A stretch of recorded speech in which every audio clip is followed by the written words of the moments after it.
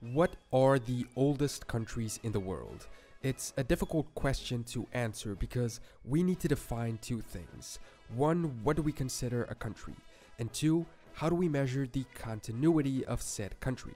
For instance, do we consider certain early settlements in Greece as countries, their gathering as a whole, or are they local city-states that have nothing to do with Greece as we know it today? And then the issue of continuity. For instance, Italy as a country is extremely recent, only dating back to the 19th century, but there was essentially a country existing in part of its territory before, the Roman Empire. Does that count, or should we count it as a precursor for all the countries in the territory it occupied? So for the sake of this video, I'm going to try and only mention the ones that have a serious continuity throughout the ages, and I'm going to use one big criteria: territory. Even if the regimes change, the rulers, etc., if the territory sort of stayed the same, it's likely that the populations did too. And from my perspective, that's what makes a country: its land, its culture, and its people. Therefore, keep in mind that a lot of these were not countries per se back then, but close enough that a certain continuity has remained until today,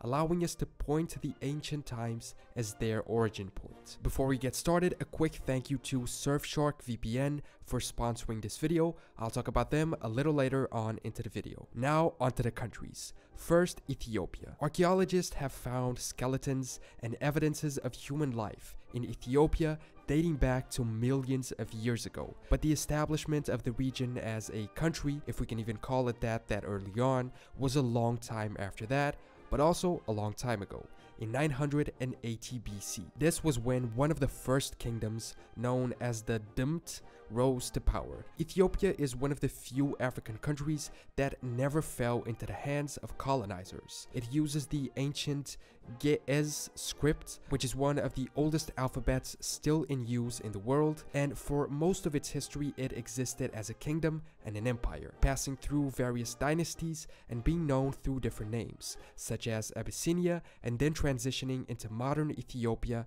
as a republic. Then moving on to Armenia. We all know Armenia as a country today, but its history goes back a long time.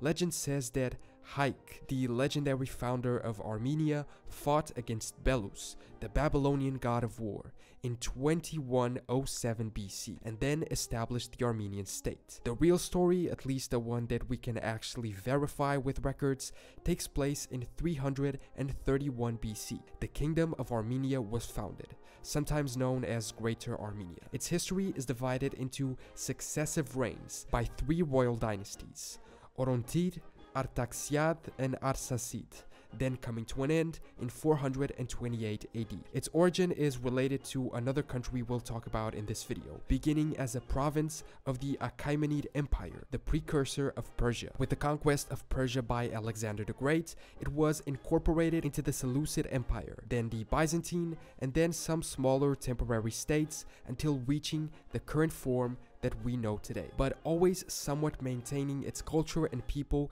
in roughly the same area. When it comes to no change in territory, we have one that stands out in Europe: Portugal. While definitely not as old as Greece or Ethiopia, Portugal has maintained its firm borders for almost 1,000 years, making it one of the most identifiable, oldest countries in the world, especially because it defined its identity very early on. Portugal is the oldest nation state in the Iberian Peninsula and one of the oldest in Europe and the world, its territory having been continuously settled, invaded, and fought over since prehistoric times. Founded in 1868, the County of Portugal gained prominence because of its military successes. The Kingdom of Portugal was later proclaimed following the Battle of Ourique in 1139, and independence from Leon was recognized by the Treaty of Zamora in 1143. Not only was it established fairly early, but its main significance as a nation, its people, its culture, and its language, and even its national symbols, and most of all, its territory, were also established very early on, remaining unchanged until today. All the way in Asia, Japan. Japan is also a contender as one of the oldest countries in the world. The first Japanese emperor,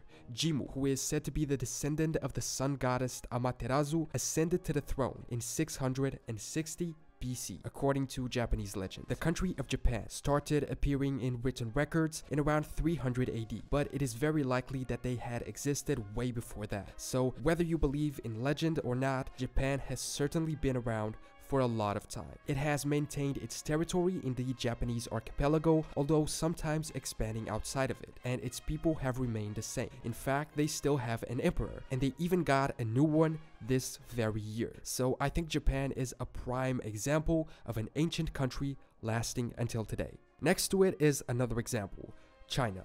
China is one of the world's oldest and most refined civilizations, and its very first dynasty, which was the Xia dynasty, is said to have started as early as 2000 BC. But a lot of its early history, just like Japan, is mixed with legends, so we can't be 100% sure of its accuracy. Even the written records are somewhat flawed, only emerging in 1600 BC. So it may be 1600, it may be 2000, maybe it's even before that. It went under various rulers, from a Mongolian dynasty to a Manchu one to European and Japanese occupation, changing their own system from monarchies to empires and republics. From 2000 BC to current times, over 4,000 years of history and existence, ranging from early feudal China to the Qing dynasty and the current People's Republic and Taiwan. Just like we'll see in a minute regarding Greece, ancient Egypt had little to do with modern Egypt, but it's still worth mentioning. The territory is slightly different, and especially the location of major cities, but it's still pretty much the same area. Egyptian hieroglyphics were the world's second oldest writing system, and the first Egyptian kingdom was formed in the 4th millennium BC. The ancient regime eventually came to an end, with the country being taken over by the Persians, the Mamluks, the Ottomans, until reaching independence under its current form. Greece, like I mentioned, is also a tough call, but I think it should still be listed here because despite being separate in ancient times, it shared and together created a specific culture. Ancient Greece wasn't a country, it was a civilization, and this is the case with a lot of these early countries. It can be dated back to the 12th century BC, lasting all the way to their joining / being conquered by the Roman Empire. After the fall of the Romans, it remained as a part of the Byzantine Empire. In fact, a lot of people claim that throughout all its existence, even before separation into East and West, the Roman Empire was always divided in two, the West being truly Roman and the East being Greek. When the Byzantine Empire collapsed, it became under Ottoman rule, sometimes directly and in some territories not so much, having more local rulers, if you will. In 1832, it became its own independent kingdom, eventually evolving into the current form of Greece that we know. While Greece today has different borders to that of ancient Greece and was composed of various independent city-states, much of its original culture remains evident and establishes it as one of the oldest countries in the world. The world's oldest republic, at least in continuity, is a very old country as well, San Marino. The country gets its name from Saint Marinus, a stonemason from the Roman Empire who lived in a province in modern-day Croatia. In the year 301, Marinus founded an independent monastic community on Monte Titano, therefore allowing the claim to be the oldest extant sovereign state, as well as the oldest constitutional republic. The nation is governed by the Constitution of San Marino, a series of 6 books written in Latin in the late 16th century. They dictate the country's political system. San Marino is considered to have the earliest written governing documents still in effect. I feel like this deserves a special place in the list because it's the most untroubled and unchanged of all of them. Not a lot has happened since its foundation that troubled its existence or changed the way they function. They came under threat from Napoleon, but managed to impress him enough to be their ally, and they were neutral in most of Italy's wars. A fun fact is that they made US President Abraham Lincoln an honorary citizen. He replied saying that San Marino proved that government founded on principles of a republic is capable of being so administered as to be secure and enduring. Persia/Iran is also an example of an incredibly old country. This one is a good example of how countries change in their shape and designations. The first dynasty of the Persian Empire was created by the Achaemenids, established by Cyrus the Great in 550 BC. Eventually, Alexander the Great defeated the Achaemenids and created the Seleucid Empire, but that was also not meant to last, being defeated by the Parthians, and then came a time of trouble. They were were invaded a lot by the Arab dynasties and also briefly by the Mongols. These Arab dynasties ruled the territory for a long time, from 651 onwards. The last dynasty of Persia was the Pahlavi one, which ended in 1979 with a revolution that turned the country into Iran as we know it today. And finally, further east, Mongolia. When we think of ancient Mongolia, our mind instantly jumps to one person, Genghis Khan. At least mine does. And while he is the strongest and most well-known figure of old Mongolia, the country was around for a long time already before him. Various nomadic tribes ruled the area of present-day Mongolia from as early as 300 BC. The Khitan people, who used a kind of Mongolic language, founded a state known as the Liao dynasty in 907 AD. In 1206, Genghis Khan was able to unite and conquer all of the Mongols, forging the largest contiguous empire in history, conquering vast regions of Asia and almost reaching into Europe. Eventually, the empire collapsed, and Mongolia was ruled by the Chinese, then under Soviet influence, but eventually asserting themselves once again as their own sovereign nation. However diminished they may be today compared to the old days, they still resist and have maintained their existence for hundreds and hundreds of years. Like I mentioned, today's video was made possible by Surfshark VPN. We live in a time where privacy seems to be a thing of the past, but it doesn't need to be. Surfshark VPN is an online service that allows you to protect your personal data and access online content in a safe way. It allows you to do 4 key things when you are online. 1. Secure your personal data. The fact that it's personal indicates no one else should have access to it. 2. Access geo-specific content. Surfshark lets you access pretty much all streaming services libraries, no matter where you are. 3. Bypass geo-pricing. People from different places might see different prices on hotels, etc. With a VPN service, this won't happen. And 4. Avoid internet censorship.